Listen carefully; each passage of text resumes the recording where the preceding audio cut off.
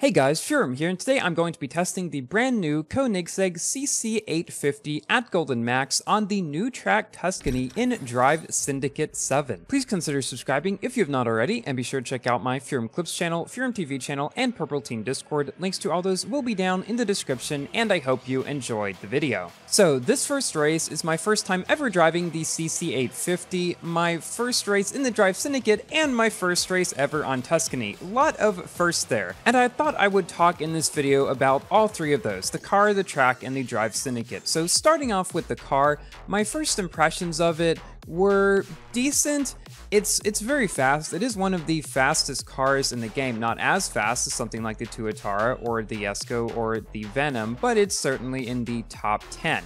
Now the car that I would most compare it to is probably the Trion Nemesis because of that high top speed and the very low nitro efficiency, which is probably what most people dislike the most about this car, and its very good drifting, handling, and floaty capabilities. So if you like the Trion, there's a decent chance you might like this car. Now I've seen a lot of people say that they don't like this car. I'm sort of in the middle. It's fine. I would lean more positive on it, but I can certainly see how the low nitro could be an issue for some people. It certainly did get annoying in some cases. With that, let's move on to the track. Now, this car is a very good, I guess, test to see whether or not this is somewhat of a top speed oriented track. Am I able to stay sustained at a high top speed for a long amount of time on this track or not? The answer to that is not really. I would not say that Tuscany is a top speed oriented track.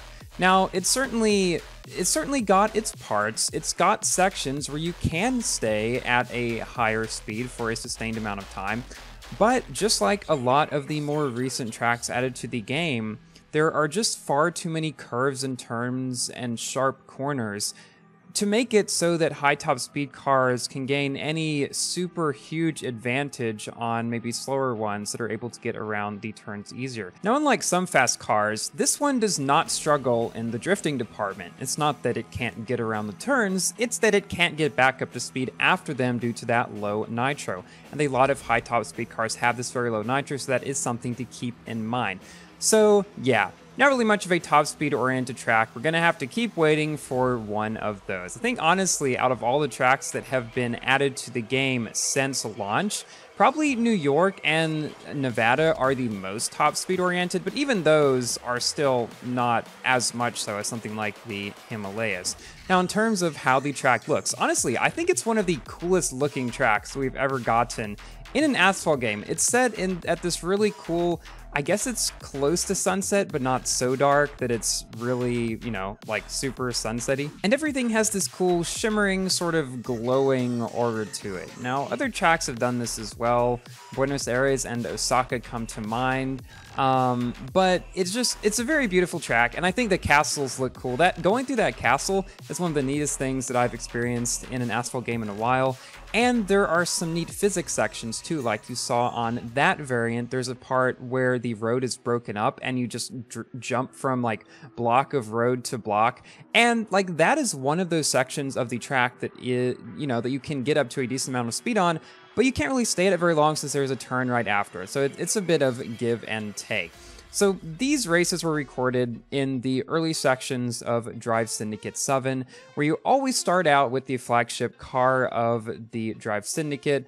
And if there's a new track, that's typically the track that you drive on as well. I made a similar video to this when the Chimera came out, because it was in the Drive, I don't even remember which Drive Syndicate that was, but Buenos Aires was a new track, so I drove the Chimera on the new Drive Syndicate on the new track Buenos Aires. So I decided to do that again here because you guys seem to enjoy that video. So the Drive Syndicate itself, it's not a whole lot different from Drive Syndicates of the past that I can tell.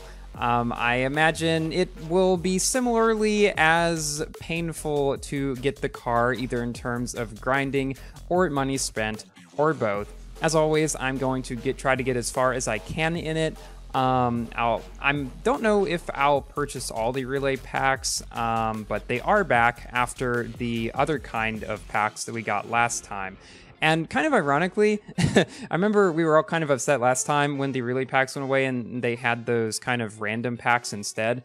But I don't even know if this was on purpose or not, but they made it so that you could get basically double the amount as you could before. So it actually turned out we were able to get a bit farther in it, but still it was kind of random and I don't like randomness as much. So the relay packs are overall better in my opinion. Now, the one thing I will say about this Drive Syndicate that might allow it to be slightly easier than previous ones is the ability to use wildcards. Now, we had wildcards the last time as well, but we didn't, or they were fairly new to the game, so we didn't have quite as many of them at the time. Now, since wildcards have been in the game for a while longer, even though they are limited to 10 of each kind, like per, I think, star and class combination, I've actually maxed out a lot of my wildcard slots for those combinations, and I did this on purpose.